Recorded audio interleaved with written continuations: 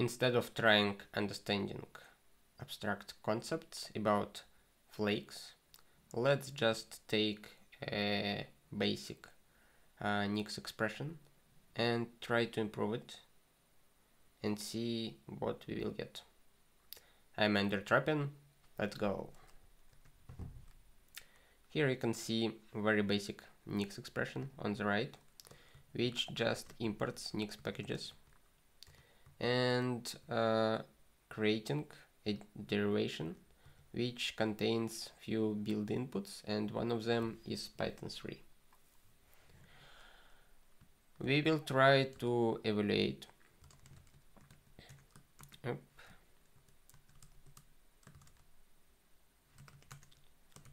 here.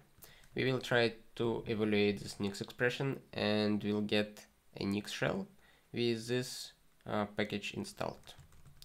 Right now, if I type Python, it can't find anything, and if I type nix-shell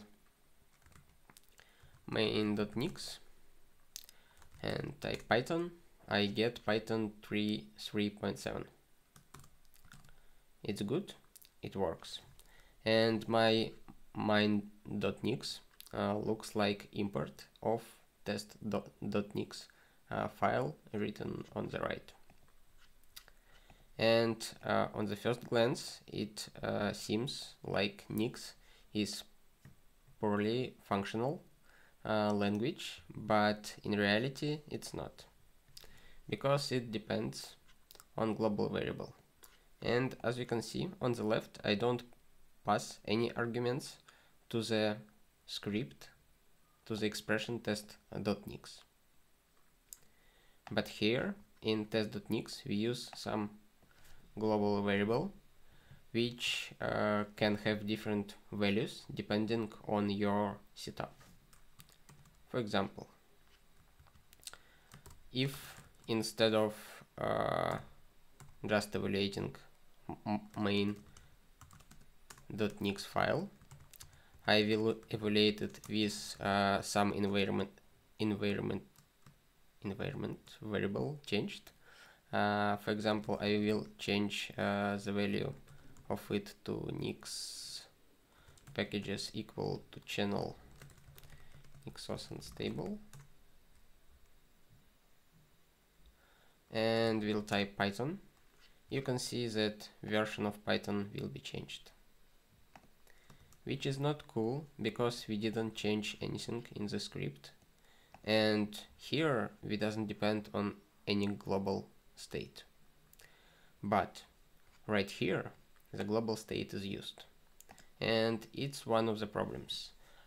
Some implicit state inside maybe even nested expressions that we use from other developers or from other repositories that is not under our control.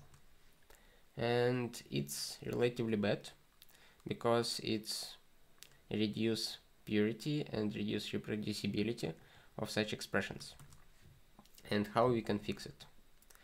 First of all, to make more control on that, instead of using some global variables, we can pass them as function arguments. For example, I can make this expression to be a function instead of attribute set, and this function will be accepting what it will be accepting. For example, packages, or let's say nix packages, and maybe something else. And instead of referencing nix packages itself, it will be using just argument passed to this function. And we need to pass some argument here, nix packages equal to nix packages. Good. And now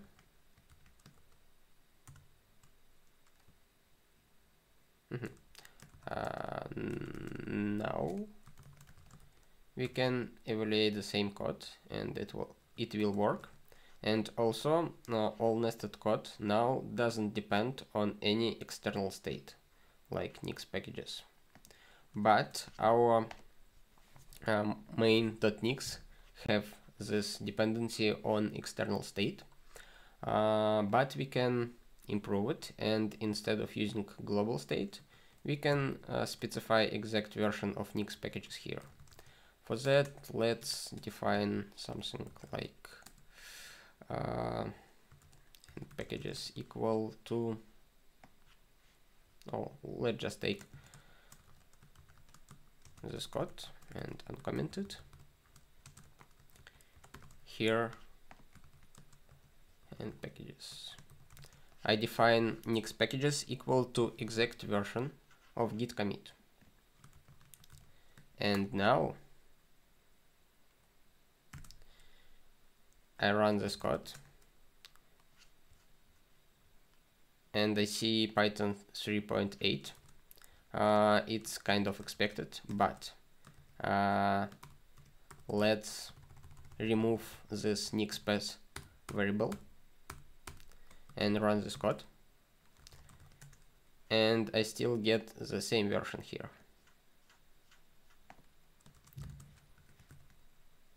It works this way because we frozen this nix packages version, and now we don't depend on any global state, and you can change any global state right now and the value of this nix expression will be the same. The problem appears that when we want to update nix package version, we need to change this revision to exact version, and also if the same statement used in other files, you need to keep track of all those files. That is why it's a cool idea to use a separate mechanism to specify version or revisions of some Git repositories used in all the scripts or in all the expressions of your application or package or configuration. For that, let's rewrite this code a little, and let's do the following. Let's create flake.nix file.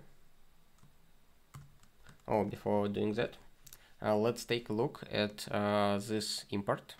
As you can see here, I use the full path to this file, and if I distribute this file to some person, I can forget to attach this file to this distribution, and the person will get some strange results saying that there is no such file. Actually, kinda expected result, and it's another impurity of this code, that we are not sure that all the dependencies will be present. That is why it will be cool if someone will force us not to use global state like nix packages in angle brackets, and will force us not to use those full passes, and to make us use only packages that only files that are in our repository or in the repositories which we specified with something with expressions like that. And let's rewrite it to more isolated form, where we don't use any global state and we don't use absolute passes. For that, we will be using a mechanism, pretty new mechanism, which is not released in stable branch yet, but which works already good. And Flake is basically a file which have attribute set, and this attribute set contains 3 keys: description, our test flake, it contains inputs, which is attribute set, and we need, for example, unstable dot URL equal to GitHub nix os nix packages slash nixos unstable, I suppose. And it contains outputs, and outputs is basically a function which accepts inputs and returns a hash map or attribute set. And this attribute set can contain a lot of different things, but for now let's say actually which items it can contain you can find in the source code of Flakes, but I hope in the future you will be able to find it in some documentation when it will be released. And the first thing that we want is default package, and default package will be for x86-64. I don't remember how it's written.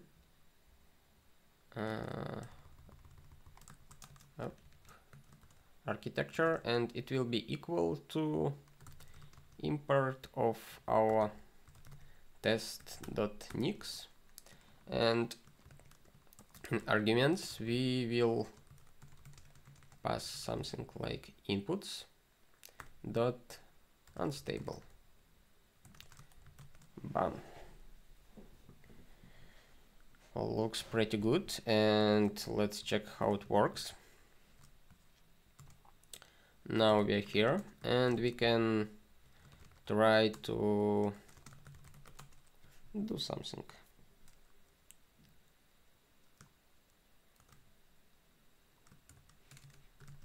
Let's say nix-flake init. Okay, we already have flake.nix file, but we need to have a git repository. Okay, now we have git repository, and now we need to add those files, at least to staged files, or we can even commit them.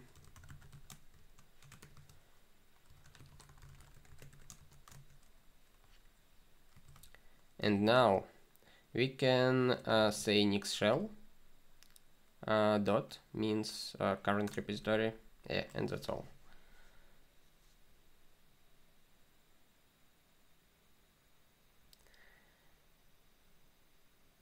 Cool. Unstable is missing. Unstable.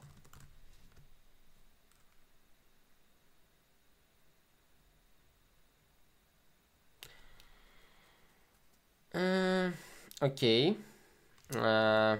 One more thing. Another interesting implicit argument that was passed to the import function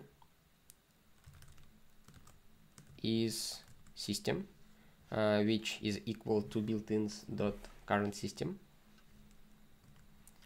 But in pure evaluation, we forced to specify it ourselves. That is why we have to write system equal to x86-64 Linux.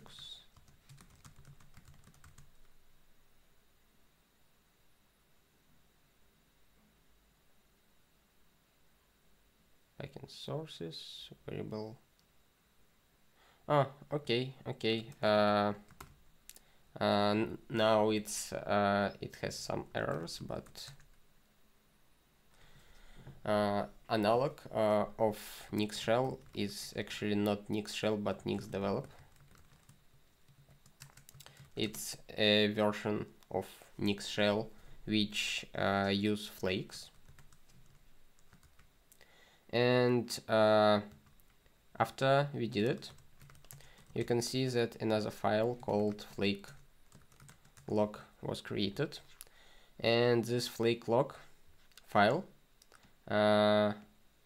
specified exact revision and also the hash of current version of unstable branch, and now we have this version frozen, and every next evaluation of this comment will produce the same result.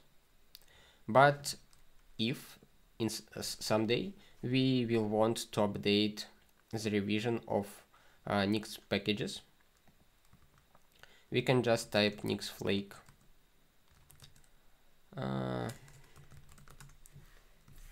nix flake update, and we can specify which input we want to update, for example unstable, and it will try to fetch the latest revision available in unstable branch and update flake log file. But because we did it just a few minutes ago, probably nobody committed to unstable branch yet, and the flake log file will stay the same. But we already have pretty good mechanism to update those dependencies. And what we've get now, all our dependencies are specified in inputs, and all implicit dependencies like system or like nix packages should be provided explicitly. And now the evaluation is pure, and now this expression is fully reproducible because it doesn't depend on any global state. Yep, that's all for today. See you soon.